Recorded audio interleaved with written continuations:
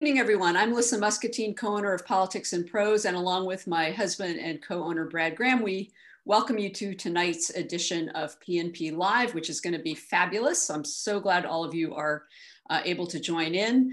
If you have a question for one of our guests tonight and could look at the bottom of your screen, you'll see a little tab or icon that says Ask a Question. Please click on that to ask a question if you have one. That's going to be the easiest method for us to get the questions to our guests and get them answered for you.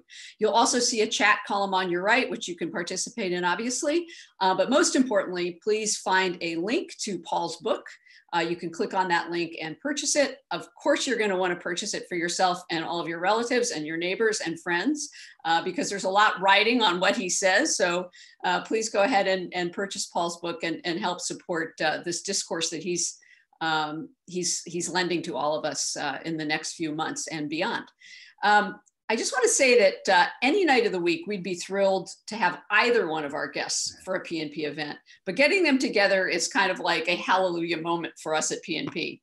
I don't know how many of you are counting or have that little thing that shows the days, minutes, and seconds till the election, but if you're not counting, there are 88 days remaining. Personally, I kind of wish the election was today, but we have to wait 88 days. And as I said, given what's riding on the outcome, it's just such an honor and pleasure to introduce my old friend and former colleague, Paul Begala, for tonight's event. He is going to tell us how Democrats can win in November. That would, of course, if we're successful, mean ridding America of at least one of the two plagues currently ravaging our nation. Paul will be explaining all this by talking about his new book. It's called You're Fired, The Perfect Guide to Beating Donald Trump. Now, when you read it, you will encounter some of Paul's choicest thoughts about the Electoral College, how Democrats can avoid what he calls the Trump trap, and keeping one's eye, most importantly, on the concerns of voters and not getting sidetracked by, the other big giant elephant in the room, literally and every other way. So why should we listen to Paul? Paul is one of the most respected political consultants and commentators on the planet. He was chief strategist, one of the main architects for the successful Clinton presidential campaign in 1992. He then served as counselor to the president in the White House. That's where I had the wonderful good fortune of being able to work with him. He helped run a super PAC that was instrumental in reelecting Barack Obama in 2012. He has written 6 books. This new book is his 6th book. As I said, he's a commentator. You've probably seen him on CNN. And he also teaches public policy at Georgetown. And most importantly, somehow he has made it through decades in the hard-boiled world of politics with his sense of humor, his optimistic and cheerful spirit, and most importantly, his personal integrity fully intact. And that is no small feat. And thank you, Paul, for reminding us that it is still possible to be the person that you are in the political world. Gosh, thank you. Now, if you look at the back of cover of Paul's book, once you get it, or maybe you already have it, you will see blurbs. Here's the front. You can see it behind Paul also. Yeah. Here's the back. And you'll see blurbs from Bill Clinton, Nancy Pelosi, James Carville, even Willie Nelson. But the most flattering blurb comes from someone else. And here is what Donald Trump says about Paul. Paul Begala, the dopey at CNN flunky and head of the pro-Hillary Clinton super PAC, has knowingly committed fraud in his first ad against me. Paul, clearly you are getting under the man's skin. Well done. May all Democratic candidates and voters and other Republicans who are never Trumpers read your book and heed your wise counsel in the next 88 days. Paul's conversation partner tonight is the incomparable and incredible Donna Brazile, currently a Fox News contributor and former interim chair of the Democratic National Committee. Donna was the first African-American woman to serve as the manager of a major party presidential campaign. She ran former Vice President Al Gore's campaign in 2000. She's the author of some really great books and bestsellers, co-author most recently of a wonderful, terrific book for colored girls who've considered politics. That book won the 2019 NAACP Image Award for outstanding literary work in the nonfiction category. Like Paul, Donna is widely respected for her political acumen as a strategist and communicator and commentator. We are just so darn lucky to have both of them with us tonight. Thank you, Paul. Thank you, Donna, for being with us. The floor is yours. Well, thank you. And let me say thank you to Politics and Prose, my favorite neighborhood bookstore. And I look forward to browsing in the store and getting a cup of coffee as soon as possible. Paul, hey, how are you, my friend? I'm great. I miss you. I love seeing you virtually. I wish I could see you in person. Well, you know, if we were together, we'd probably be chewing on something and drinking something cold. Amen. So, Paul, you know, I read a lot of books, and often I read the first couple of pages and put it away. But the thing that grabbed me about this book, and the reason why I think people should read it, is that you not only tell us the problems, but you also tell us how Democrats should run in 2020. Let me start by asking you one question. What went wrong in 2016? Wow. Well, first, like you, Hillary got more votes than the other guy, which, right, you know, in a real democracy would matter, right? It only happened, I think, 4 or 5 times in the previous 200 years, and then it's happened twice in the last 20, where Vice President Gore, under your leadership, won the election fair and square, as did Hillary. But a lot. It was almost a black swan. You know, you had, for example, the left in our party was so convinced she was going to win, I think they felt comfortable casting a protest vote. So the third and fourth party candidates, Dr. Jill Stein and Governor Gary Johnson, did better than usually third and fourth parties do. Second, you had unprecedented invasion, a foreign invasion. Foreign intelligence, like I need to tell you, you were running the party when this was happening. They hacked us and they manipulated us, and the media went for it. The press covered Hillary's emails more than every other story about Trump combined. So that was the second thing. Third, you had this really obscene act by the then FBI director, who's supposed to be nonpartisan, weighing in, personally attacking the Democratic candidate for president. First in July, when he cleared her of criminal wrongdoing, he attacked her anyway. And then 11 days before the election, that's what finally did it. Now, here's what I got wrong, though. That's all true. I could have done more, and I could have done better. As Lissa said, I was helping the pro-Hillary super PAC. We had all the money in the world, and we were running against just a really awful person, right? He says racist things. He says misogynistic things, Islamophobic things, anti-gay things. He mocked a POW, Senator McCain. He insulted a man's disability, Serge Kovaleski, the New York Times. I got distracted by that. I focused on his character, which is abysmal. I don't excuse it, but it was sort of necessary, but not sufficient. You know, the presidency is still just a job interview. And somebody's a horrible person, but maybe they can do a really good job, right? I didn't connect it up to the retiree in Pennsylvania, or the office worker in Michigan, or the farmer in Wisconsin, and tell them how their life would be worse. And I tell the story in the book. It's absolutely true. About 3 weeks after the election, and I'm not kidding, this was probably like Gore. It was the hardest election and post-election I've ever gone through. And Lissa's right, I'm generally a happy person. I was miserable. My joke was I sleep like a baby. I wake up every 2 hours crying and piss the bed. Yeah. So one night, honestly, I woke up and I told my wife, who is an Army brat, but her family are dairy farmers in Wisconsin. I said, I figured it out. We ran these ads in Wisconsin about how Trump talks about women and people of color and veterans and POWs. And they saw that. And that wife, Ethel, turned to Harold, and she's like, well, you know, Harold, we can't vote for a man like that because they're decent Midwestern all-American families. Right. And Harold said, well, you're right, we can't. But about 3 days before the election, Harold turns back to Ethel and says, you know, Ethel, he's not going to grab you by the privates, but he says he's going to open up that factory where they laid off our son Harvey. So maybe it's worth a shot. So I didn't connect it up to Harvey's life, to Ethel's life, to Harold's life. I simply left it at he's a horrible person, which he is. So I don't want Democrats to do that again. Not to excuse Trump's bad behavior, not to excuse his abysmal, appalling, sewer-level character, but to make it about voters, not about Trump. See, this is the Trump trap that Lissa referred to. Every narcissist wants the conversation to be about himself. And what I failed to do, what I want Democrats to do now, is turn the camera away from Trump and back to that farm family. You know, I note this in the book. The reason Willie blurbed it is I wrote a whole chapter about rural America and I sent it to him. Right. And he loved it. And that meant a lot to me because nobody's fought harder for family farmers than Willie Nelson. But we've got to reconnect with folks. And instead of simply telling them, hey, Trump's a pig, I think now after 4 years, people are like, yeah, I know that. That's news from nowhere. Right. But how does it affect me? So look, 88 days And you write in the book that Trump would like to make this about him, but we need to make it about the voters, the Trump track, as you just mentioned. With COVID still a major issue in the news, can the Democrats learn anything from 2016 and really focus on those issues that matter and not continue to focus on Donald Trump? I hope, but you're right. COVID changes everything. I think this is the first political strategy book written since COVID. You know, I did two things. I grew a beard and I wrote a book. And I think it's the lighting in here, Donna. You knew me. Donna and I. I'm checking out that gray, man. I have it all over. But look at this, baby. We go back 33 years. We've been friends. 33 years. Yeah, part so I wrote it during COVID, and it's more important now. You know, it is, as Stacey Abrams has said, and many others, vote as if your life depends on it, because it does. It really does.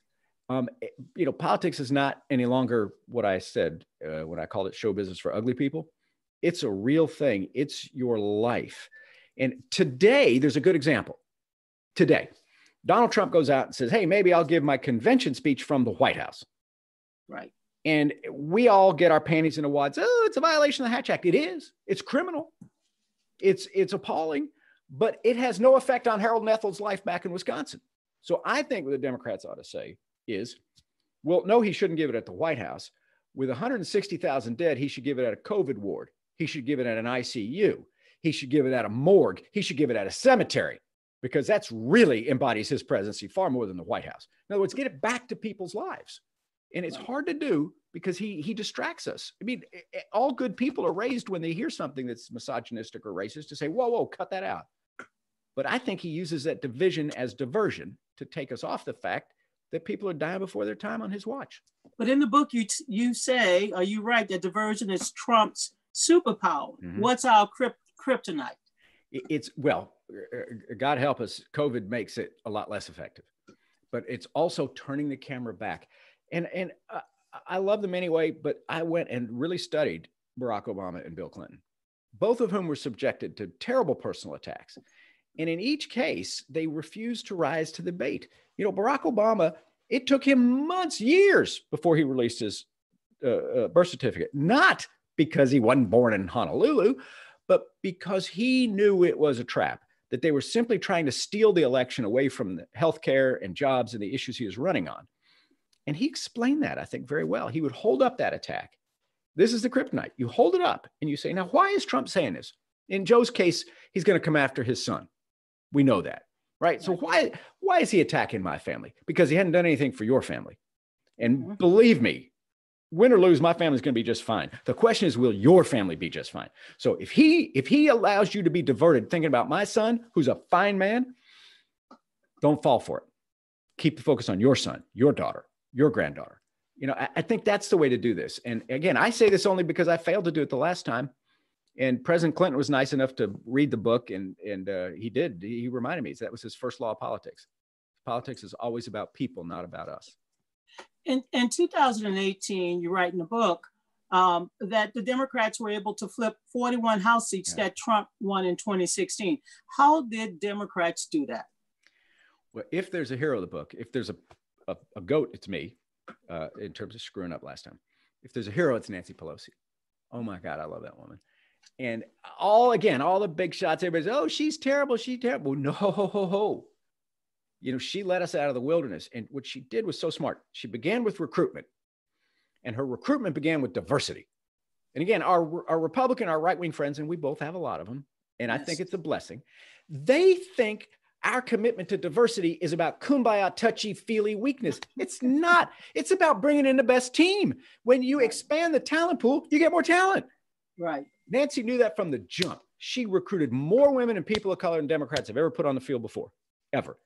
And recruited people with national security backgrounds, intelligence backgrounds, defense backgrounds, really cool, interesting, diverse backgrounds, as well as diverse genders and race. So that was the first thing, is recruit diverse. She also, you know, Barbara Mikulski used to say this. She was a social worker before she was a senator. And she said this to me once. She said, in social work, they say, meet people where they live. Right. Right. And she met people where they live. She didn't run. AOC ran in AOC's district. AOC didn't run in Colin Allred's district. right? So Colin is a former NFL football player, civil rights lawyer. He's an African-American man who represents George W. Bush's rich white Texas district. That's terrific. That's terrific. So, and he didn't campaign on Mueller and impeachment. He campaigned on healthcare and prescription drugs. And so diversity first, matching the districts. Moderates ran in moderate districts. Progressives ran in progressive districts. She funded them and did all the nuts and bolts right too. And that to me was all the most, it became a tidal wave, but she didn't make it about Trump. You know, in 2010, they all ran ads at work too. They all ran ads attacking President Obama, and Republicans took the House. Democrats didn't do that. They ran ads about you. They ran ads about healthcare, about prescription drugs. And even though Trump was not popular, they actually got elected with a mandate for change instead of just hating on Trump. So I just think she's a genius. One thing, Paul, you and I both noticed that we constantly argue about targeting the white working class versus mobilizing the base. In the book, you address both of these issues, and you also talk about the rise of the American electorate. Why is it so important that we get it right this time? Because as you did as party chair and campaign manager, you have to do both. You have to do both. You know, I think, Donna, it was Reverend Jackson who first told me this about how a plane has to have a left wing and a right wing. That was Reverend Jackson. Or it won't fly, right? Yeah. And I've had many an argument with Reverend Jackson, but he's inarguably correct about that. And that's what our party needs. You know, these primaries this week were these dynamic, impressive, this Cori Bush, I didn't know anything about her. And I watched her interviews after the upset election against William Lacey Clay. Gosh, she is amazing. And my view is the party needs new blood. I don't really care if it comes from the left ventricle or the right ventricle. We get new, fresh blood, but we have to do both. We have to energize people of color, young people, women, especially unmarried women. That's the rising American electorate. But we also need to reach out to people who are in pain and turn to Donald Trump because they wanted a wrecking ball, because they didn't feel like we represented them anymore. We can't get all of them. We don't have to. We just have to lose a little less. You know, if we can get back to the white working class vote levels that we had with Barack Obama, not even Bill Clinton, just do as well as Obama did, Joe will win big. And it's because the truth is, I looked this up. We lost, not just COVID, 160,000. We've lost 71,000 people to drug overdoses. Now, some of them in the cities, some of them in the suburbs, some of them are in the country. You know, this is not a thing that discriminates by ideology or race. We've lost 38,000 people last year. By the way, the death by drug overdose is highest ever, I think. That's certainly highest in years. Death by guns, handgun violence, 38,000. Some of them in cities, some of them in suburbs, some of them on the farms. The pain is the same. And it's our job to stitch that back together, turn that pain into purpose, whether it's a farmer, God forbid, whose kid is addicted to opioids, or it's a mom in the inner city. It's the same pain. And so I'm looking for ways to stitch them back together. I don't think we should be at war, cities against suburbs, against countries. Let's talk about rural America. I mean, you mentioned earlier that Willie Nelson enjoyed that chapter. I also enjoyed that chapter. I learned a few things about, as you referred to them, the men from Nebraska. Why is it important that we reach out to rural America? Well, first, it's intrinsically important. We're Democrats. We love and we care. That's number one. Number two, I do think their pain and their problems are very, very similar. And we can, not all of them, but we can get some of them to look past their divisions and to find common cause with us. Third, there's just a practical political science matter, which is the Senate is rigged. The United States Senate, with or without the filibuster, is rigged against big states. That was the compromise they made to create our country. But when they made it, Virginia had the most people. Delaware had the least. The difference was 12 and a half times. Virginia was 12 and a half times the population of Delaware. Well, you know what the gap is now between California and Wyoming? 64.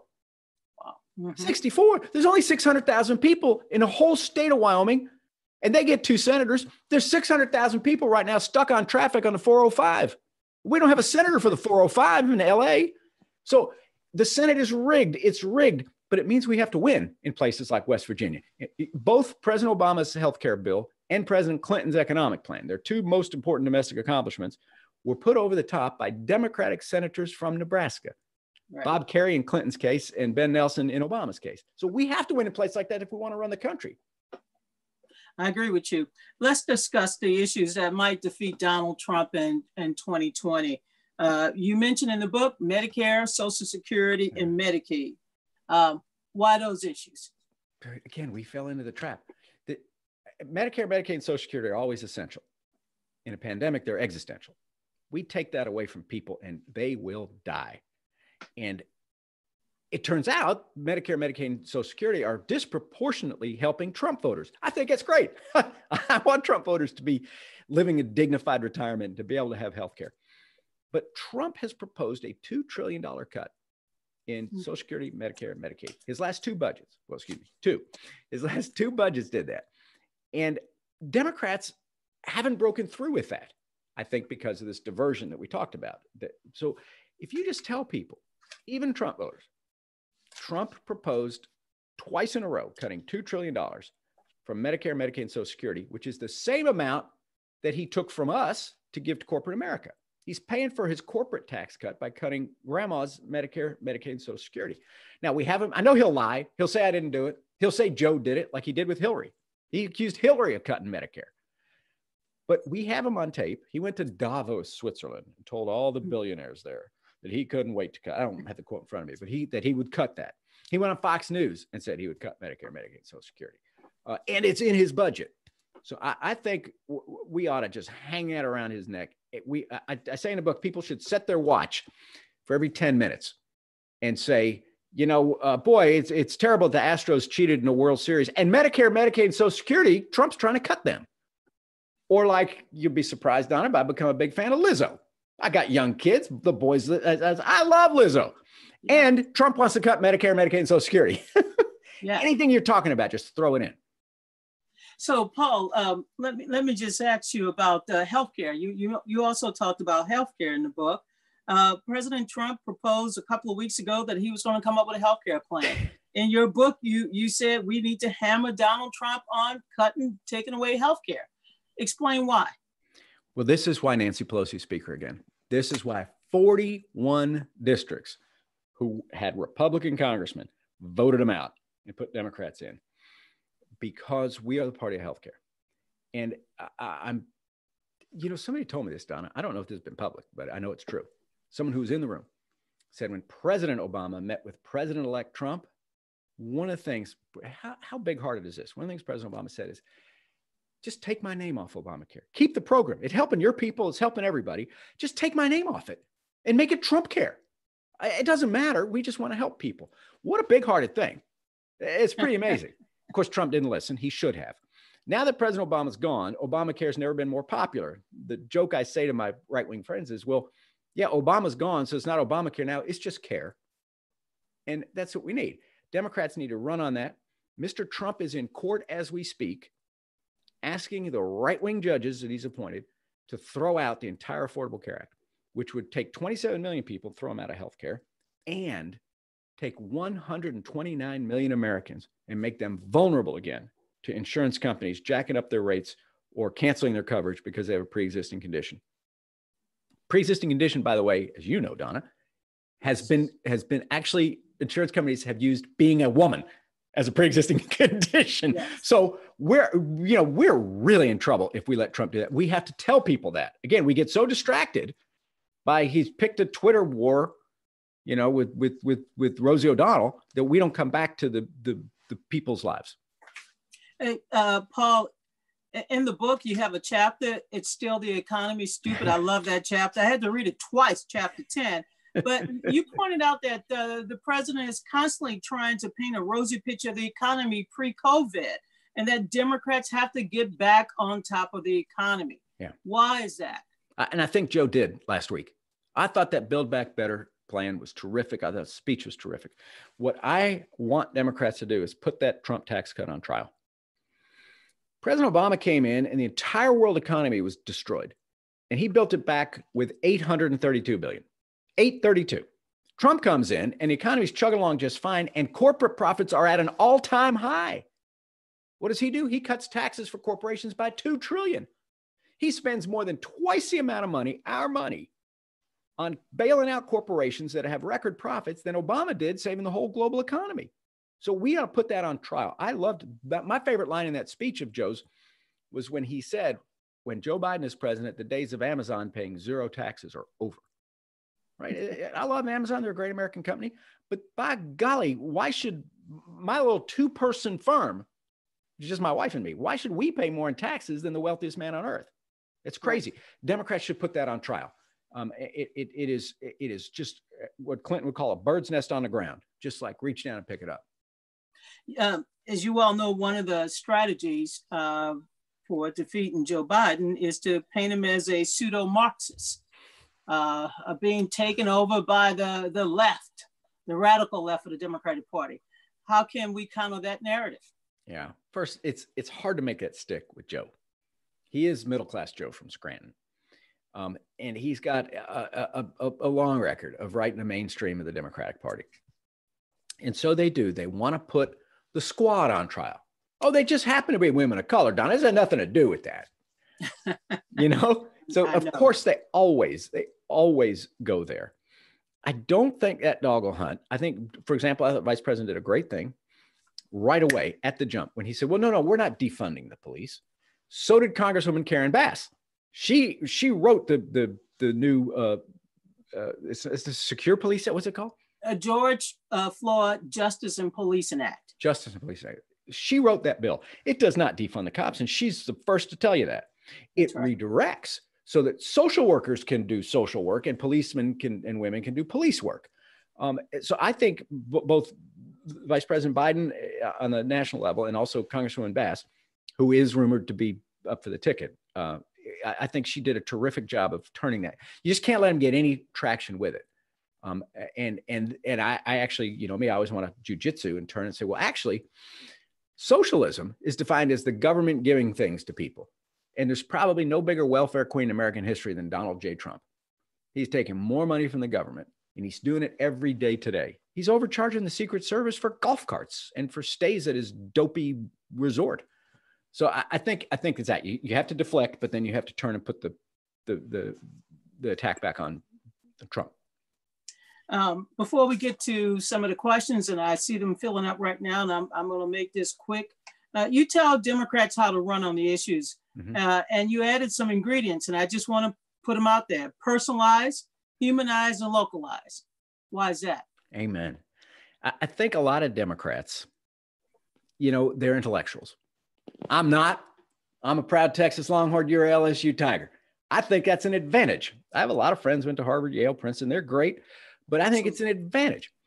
It's what they used to say back home when I was a kid is put the jam on the lower shelf where little folks can reach it, right? Is that we have to meet, as Senator Mikulski used to say, meet people where they live.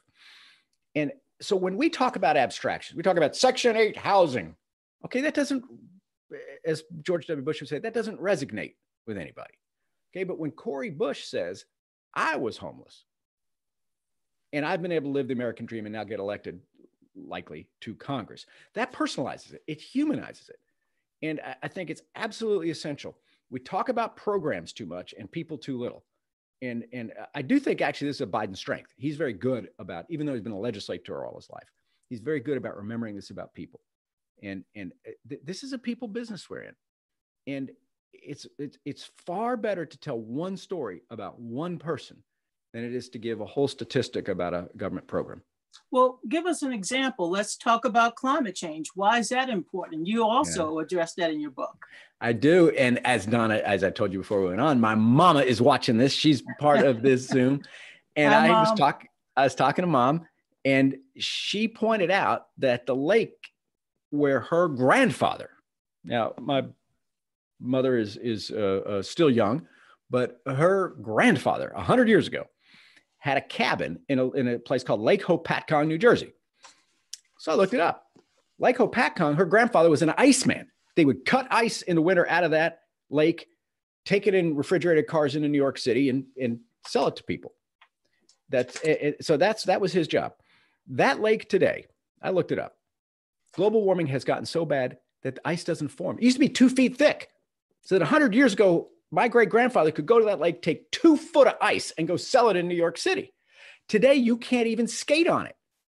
because it's so hot. And in the summers, when my mother used to go to Camp Tickawitha up there and swam in this beautiful lake, today you can't swim in it. You can't skate on it in the winter because it doesn't freeze. You can't swim in it in the summer because it gets this horrible algae, toxic algae, which would kill your dog and really do terrible damage to you. I tell a story of a woman in Austin who let her dog go swim in Ladybird Lake, which is right in the middle of Austin. The dog died from this toxic algae.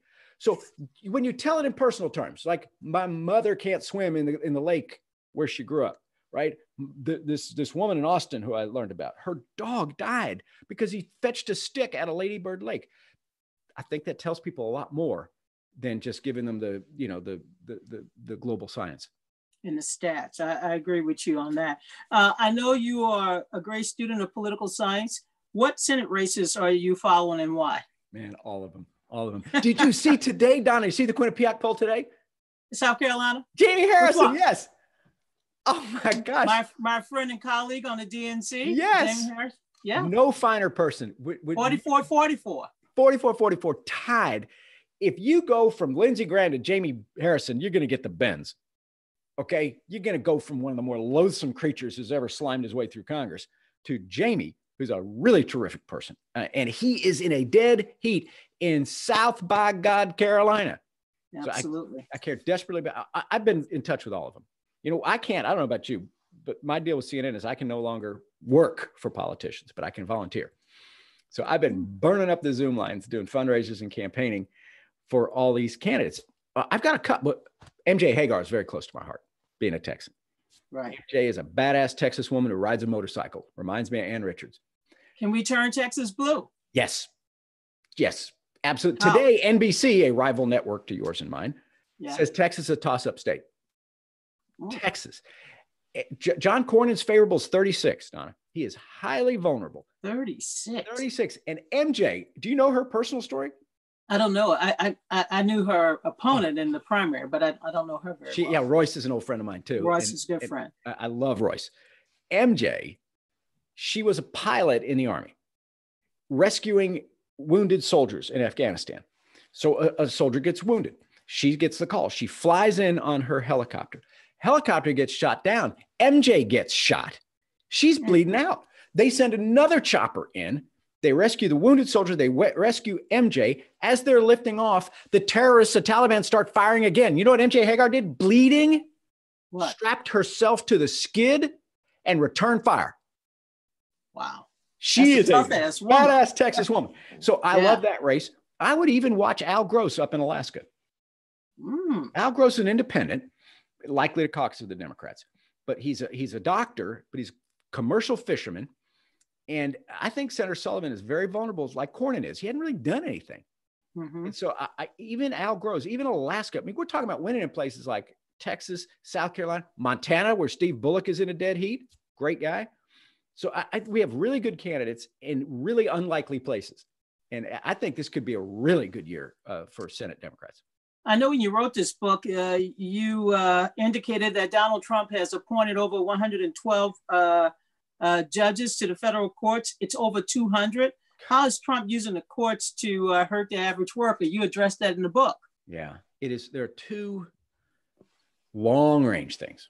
Man, I can't wait to see Trump gone. And I want a fumigation and an exorcism before Joe moves in. But a lot of it he can change right away, but a lot of it he can't. And the two long-term things are climate, which we already talked about, which we're set back decades now by this man's pollution, but also the courts. He has stacked the federal judiciary with young, ultra right-wing lawyers, most of them out of this pressure group, the Federalist Society, with which you're very familiar. Very familiar. They're going to be there for years and years. And it just breaks my heart. I tell the story of Kavanaugh and Gorsuch, the two most famous judges that Trump has put out there. And it's just shameful. It's really shameful. And this is going to take years and years to sort of rehabilitate the federal courts. And by the way, I know Trump didn't appoint him, but I still carry no brief for Thief Justice Roberts. I'm sorry. I know we're all supposed to be nice because he ruled on choice and LGBTQ stuff once or twice. John Roberts gutted the Voting Rights Act, for which our friend John Lewis shed his blood. He gutted it. And we are suffering from that. every day. He took away the key protection in the Voting Rights Act, the most important legislation of my lifetime. And now, because that's been gutted, you hit people like Brian Kemp and others, Republican governor of Georgia, who are manipulating the system to disadvantage people of color. Exactly why we created the Voting Rights Act in the first place. And by the way, Paul, as you well know, today is the 55th anniversary of the signing of the Voting Rights Act by a fellow Texan, Lyndon Baines Johnson. Let me take some of the questions. You got a book? I do. I want to show you one thing, Donna. I pulled this out. Oh, when Mr. Lewis was buried, I was so honored. I stood 2.5 hours in line just to walk past the Capitol. He was up at the top of the stairs. We couldn't even touch the coffin because of COVID. But you loved him and I loved him. And so I pulled his book out. Now, he gave it to me in 1998. He gave it to me on July 27th, 1998, almost to the day when we lost him. And you know what he wrote? What's that? With faith and hope, keep your eyes on the prize. And you know what? I treasure that. And the prize for him was voting. The prize for him was voting rights. And I miss him desperately. I miss him, especially now that voting rights are at risk. But I know this. I know he left us happy, and really not just happy, thrilled with how young people have taken up the torch and how young people are working for voting rights. And you've been central to that, Donna. Well, it's one of my passions. And Paul, we have several questions that have come in. And one question is along that line about voter suppression. How do we combat voter suppression in the 2020 election? Well, look at what I tell the story about what Stacey Abrams did. You know, she lost by less than the amount of votes that were purged. And she was running against the sitting Secretary of State who was manipulating that purge. I don't know what I would have done, but there's a great likelihood I would have just moved to Alaska and gone fishing. Stacey decided not to get bitter, but to get better, right? She created this group, Fair Fight. She's working her heart out in Georgia, which has now got 2 Senate seats at stake and could be a swing state in the presidential, but also she's helping in Texas. So we have to organize around the suppression. Okay, people should go, everybody tell your friends, your neighbors, your kids, your parents, vote.org. You can check your status because they might be purging you. You don't know. Right. Vote.org. You can check your status. That's first. Second, vote early, vote by mail, vote absentee if it's allowed in your state. It's completely safe, completely secure. The Brennan Center, where our friend Michael Waldman runs, the Brennan Center for Justice at NYU, ran the numbers. In Colorado, which is 100% vote by mail, the fraud rate is, get this, 0.000001. That is 1/10,000,000%. So it's perfectly safe. But so I think we have to be vigilant. We have to insist on paper. Speaker Pelosi has been great about this, and she's pushing still in this negotiation now to make sure that the Postal Service is funded. But there's another idea. You know, Lavora Barnes, our great party chair in Michigan, yes. I was talking to her about this, and David Pepper, the party chair in Ohio. They're advocating, in addition to vote by mail, drop boxes. Just put a drop box at the police station, the government center, the firehouse. You can secure it, so you don't have to use the mail. Okay, if you're worried about the postal system being overwhelmed, and we should be, a lot of places, and I know Lavora's working on this and others, you can drop that thing in a secure box. You don't even have to give it to the president said that a child could put his or her hand in the box and steal them. Can't put a hand in an ATM machine. And I believe if they could figure it out for an ATM, they can figure it out for a ballot box. Okay. One of the other questions is, how do we counteract Russian interference in Russian interference in this election? As you well know, there's talk that the Russians may be at it again. Why not? It was a successful playbook in 2016. What are your thoughts on how do we counteract this? Well, you were a victim of that crime, Donna. And it was the most successful foreign intelligence operation on U.S. soil. And Senator McCain called it an act of war. This is one of my quibbles with the media.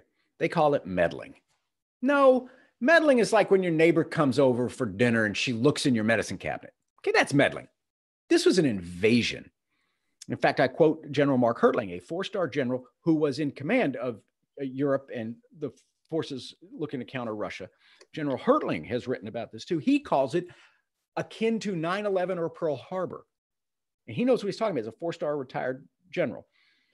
So we have got to be engaged. First off, our defenses are better. because of what you went through and everybody, John Podesta, everybody went through. So our defenses are better first, but they're going to do different things. In fact, in the book, I predict, and I hope I'm wrong, but I think I'm right, they're going to use deep fake videos this time. There's technology that didn't exist 4 years ago that can make a video. You know, Jordan Peele does this with President Obama, and it's hilarious, but we can tell that that's a fake. They're going to create videos that look like Joe Biden or maybe his son or somebody saying or doing some awful thing that's completely fake. We have to be on guard against that. And some of this is a bit of a character test, frankly, for the media. Will they fall for it? I think their defenses and guards need to be up as well. And I think they are. But we've got to be aware that this is still going on and not just dismiss it as meddling. Sally Yates, the former Assistant Attorney General, testified this week. And she said, it's ongoing. It's going on still. And I'm quite sure she's right. One of the questions I have here refers to Professor Alan Lichtman, 13 keys in his presentation in the New York Times yesterday. Is he the Nostradamus of presidential electoral politics? I saw that and I like Alan. The key is you. The key is you. The key is voting. Nobody knows. And it really is. It's incumbent on all of us who work in these vineyards, but also incumbent on folks to engage and vote. We had in 2018 the highest midterm turnout in 100 years, the highest turnout since women got the right to vote, because Nancy Pelosi and her team engaged folks. But also folks engaged us. There's a groundswell out there. But I read Alan's stuff, and he's a really good guy. He's a really smart guy. I am less sort of deterministic, right? I think it's really in our hands. And folks in 2018 decided they wanted Democrats to take over the House, and so they did it. I think they're ready to fire this guy. But it's totally up to them and up to those of us whose jobs it has been or is now to motivate them. Paul, this is a wonky question, and I can't help you with the answer. So let's see if we can do this.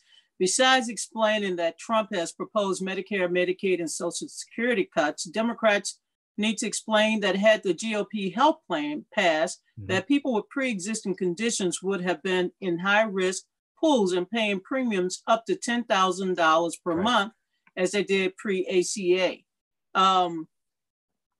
When I explained this to my friends who are cancer survivors, they were horrified. What are your thoughts on this?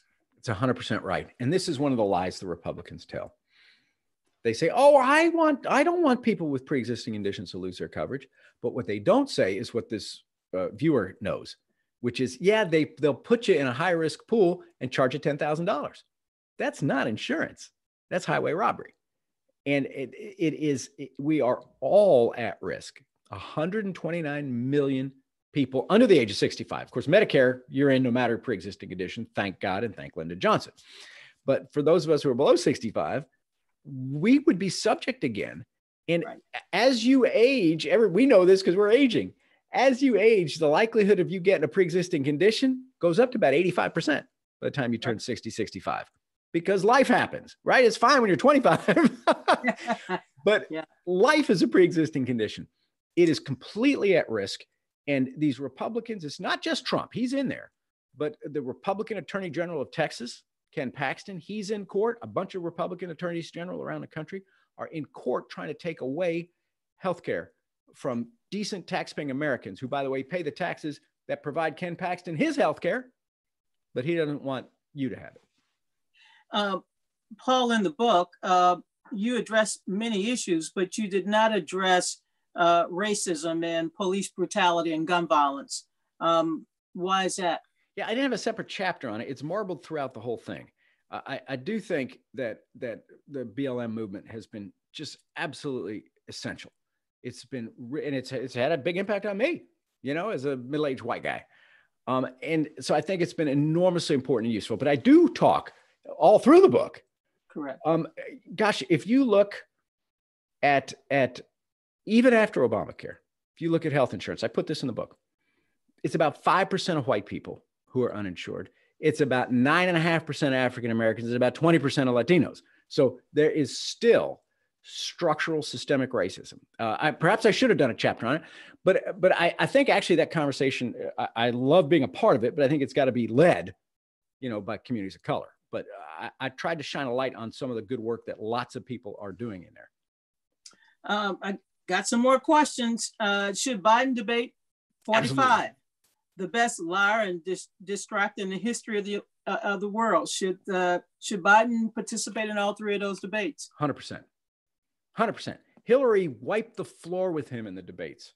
She won every debate by around 60-30 in the polls. She wiped the floor with that guy, and he hasn't gotten better in 4 years. He's gotten worse. Look, let's just be honest. Trump, he's like a glacier. You look at him, he's very slowly melting. But then once in a while, a glacier calves, and a whole sheet of ice falls off, and he's having a calf every day. So he's melting down. That's why he says that Joe is not competent, because he sees his own, I think, ineptitude. And I think absolutely 100% Joe has to debate. And I think he'll wipe the floor with this guy. Another question: how do you assess the strengths and weaknesses of the potential VP candidates? I like them all. I will say we've had 48 vice presidents. So far, my people, white men, we're doing all right. We're actually 48 for 48. That's correct. We're batting 1,000. So just to even it up, right, we would have to have nothing but women as vice presidents until the year 2251. Wow. That would then we'd be even. Then we'd be even. Half the country men, half the country women. So I think it's wonderful that Joe has committed to nominating a woman, because again, as we said earlier, when you expand the circle of opportunity, you expand the talent pool that you get in. All the names that they've mentioned, I probably know most of them, some of them very well. They're all terrific. I don't mean to be weaselly, but I also know that Vice President Biden has had that job. And I believe he's going to choose the person he thinks, first, most important, God forbid something happens. But then second, God willing, who will be my governing partner, the way he was for Barack Obama. And he knows that role better than anybody. I don't know where that leads him. And I bet you, knowing Joe, and you've known him a long time, that the interview, the personal connection, right, that's going to matter a lot. It did for President Clinton. He's Governor Clinton then. It wasn't until he sat down with Al Gore. And by the time Gore wasn't even down the hall, and he's like, he was just done. They had a chemistry, which they had no idea they would have. They weren't close before. So I don't know. But I think these names that they're mentioning are just phenomenal. They're terrific. I want to bring up something right before we started talking about your amazing book. I noticed that the word Catholic is trending. We're both Catholics. And the reason why it's trending is this is what the president said. He said, Joe Biden will hurt the Bible, hurt God. This is a direct quote, Paul. He's against God. It's trending. That's what I mean. He's melting down. A longtime member of St. Joseph Catholic Church in Greenville, Delaware. Joe Biden, who I've gone to Mass with. Joe Biden, who is a practicing Catholic, a devoted Catholic, a faithful man. The president said today, Joe Biden will hurt the Bible, hurt God. He's against God. It's amazing. He projects. Look, I never took freshman psychology, so I shouldn't try to diagnose this man. But it seems to me that he always accuses others of what he knows in his heart he's guilty of. Remember in that third debate, well, one of the debates, Hillary said, absolute truth. She tried to warn us. Hillary said, Putin wants you. He's intervening in our election to help you because he wants to have a puppet in the presidency. Remember, he said, no puppet, no puppet. You're a puppet. Yeah, but that's just nonsensical. Yeah. So I can't see into his heart, and so I can't judge his faith. But when he questioned something, remember he questioned Dr. Ben Carson's faith. I remember. Who is a powerfully devout Christian. So he does this, I think, when he knows that perhaps people of faith can see in Joe a kindred spirit, as they did in Dr. Carson. It's reprehensible. And by the way, how do you hurt God? I got into this with Joe Lockhart, the Georgetown man, a fellow Catholic. He's like, how do you hurt God? And I said, well, sin. And there are 7 deadly sins, right? And the 7 deadly sins are, I'll lose some of them, but they're greed, sloth, oh gosh, what are the rest? I got to look them up. But if you list the 7 deadly sins, you basically get a description of Donald J. Trump. Absolutely. And speaking of Donald Trump, and by the way, what I loved in your book, every chapter you gave us another word for the J. I did. Jaded, jaundiced. I mean, thank you for that. That was wonderful. I never thought of that until I got to like the 5th chapter. I love that. Many believe that Trump will refuse to leave the White House even if he loses. What should we do to prepare for this eventuality? Yeah, I give credit to him in the book. Bill Maher was the first to raise this, and he knows Trump, and he said he'll never leave, and I think he's right. I think this is the first time in American history we have an incumbent president, and we are reasonable people are concerned that he will not relinquish power. We've never had that before, right? So what do we do? First off, it's a little unfair, but it means that Joe has to win by more. He's got to win by so much that they can't steal it, which is why I want him to target Texas. I want him to target Georgia. I want him to target Arizona. I want him to target North Carolina, states that we haven't won in a generation. Right. I mean, we've only won Arizona once since Roosevelt, I think, maybe Truman. Yeah. But we can win it. Joe can win it. So it's not fair. You and I, we always knew 270 was it. And there are no bonus points for getting 370. That's right. You cross that goal line, but this is different. Joe needs to not only cross the goal line, he needs to go through the end zone, in a locker room, and out to the parking lot and fire up the bus. He's got to win by so much. So that's on us, right? And then it's going to be tremendous pressure on Republicans in the Senate and, and in the House. You couldn't find a spine in the Republican Senate, except for Mitt Romney, if you had an MRI and a CAT scan and an electron microscope. But they're going to have to grow up and call him on this. If we win by a lot, that will make a big difference. But I am terribly worried about that. The book, You're Fired, The Perfect Guide to Beating Donald Trump. Paul, chapter 15 was one of my best chapters. And this is one chapter that I will recommend to my students. You've got to serve somebody. Tell us about that. I was privileged to work for President Clinton. And when he was in the Oval Office with George H.W. Bush as president-elect and President Bush was president, this is what President Bush said to him. I really hope you'll keep the Points of Light Foundation and Points of Light program. And President Clinton said, I guarantee you, I give you my word. In fact, I think you'll like what we do with it. So he expanded that. President Bush created Points of Light. It was wonderful. Clinton expanded that with AmeriCorps. President Bush sustained it, and then President Obama expanded again with the Edward M. Kennedy Serve America Act. So this is in the finest bipartisan tradition of Americans. But still, even after 25 years, there are 75,000 people in AmeriCorps. 75,000. They do wonderful things. But there are 45 million young people between the ages of 20 and 30. And I bet their unemployment rate's 40%. So they need jobs. They need the dignity of work. They need the skills you get at work. They need help to pay for education. So what I'm proposing is that we throw open the doors of national service to any person who wants to serve their country.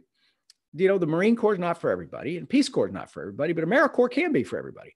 If you're willing to serve, we need a COVID corps.